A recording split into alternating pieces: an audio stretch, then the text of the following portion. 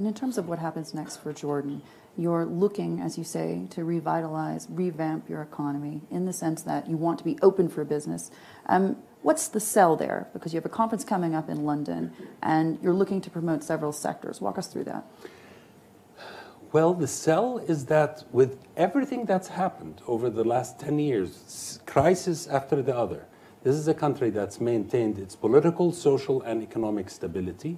We took very harsh measures, macroeconomic measures, when these were needed. Fiscally, we're doing well. But you did pay a political cost. It was a huge political cost. Including losing your predecessor. Yes, it was a political cost for the government. It was a political cost for the people. Unemployment among youth is approaching 40% in Jordan. There's water shortage, schools overcrowded, classrooms overcrowded, etc. So the average Jordanian citizen very much feels the pressure of the last 10 years. So what our challenge is to say, bear with us as we get ourselves out of this, because we have everything that it takes. We have everything that it takes. If you look at Jordan's economy, our growth in the last 4 or 5 years has been around 2%, which is not what we expect. There was one time when we were growing at 7 and 8%. And if you look at our economy, it ranges from the high-end research, synchrotron accelerator that 12 different countries are involved in doing physics research and chemistry research and pharmaceuticals research and archaeology research in that place, all the way to semi-skilled and low-skilled garment work that 200 firms selling to JCPenney and Gap and Walmart. And so you have that whole spectrum. And you have creative industries working. We have a great cinema industry hosting movies like The Martian and the Star Wars, and for those with gray hair, the Lawrence of Arabia, who can have seen that. So Jordan we have a great pharmaceutical sector, healthcare, IT is prime in the region. But sir, one of the things that so many investors that I speak to say to me is that they want to put more money in Jordan. They want to be more invested in Jordan and build their businesses, but they're still unclear from the government in terms of a strategy, and not just a one-year strategy. Sure. They want to know 5 and 10 years down the road what they can expect in terms of regulation, and that's why they would prefer potentially to go to the UK or to the United States, somewhere they can be sure that the next round of people that were put into government, the next round of politicians that come in, aren't going to change the game on them, because that's frankly all about investor risk and sentiment. Absolutely.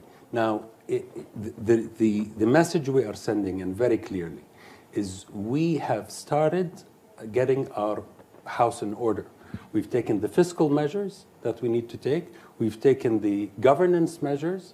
We have very transparent procurement laws. We even have disclosure policies about what public officials own every year. We all have to disclose. So we're getting to an environment that is predictable, that is safe, that is transparent, and we're committed to it for the long term. Has Jordan had to make hard choices over the last 3-4 years? Yes, we have.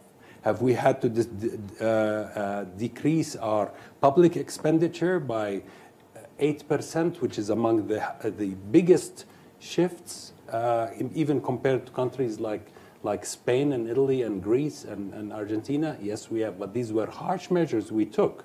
And maybe they shocked some of the private sector in Jordan, but we had to do it so that we create a stable macroeconomic environment. Now, for the first time, our deficit is 2% as opposed to 5.8% at one point. Our debt to GDP is going down rather than up. And we're preparing for a series of events.